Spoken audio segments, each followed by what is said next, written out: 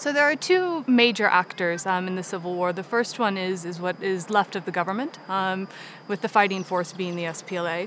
The second is the opposition, which is led by former Vice President Riek Machar, that is calling itself the SPLA in opposition. The dispute is quite multifaceted.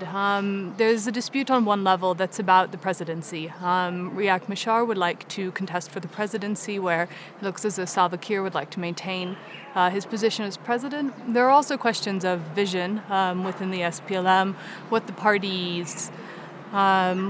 is meant to be doing now. It's 2 years into independence, and it's widely viewed that the transition has not been very positive.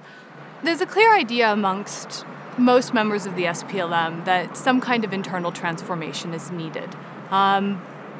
But some in the SPLA in opposition, and alongside the SPLA in opposition, there's a group that's called the SPLM 7 that represent a group of former detainees.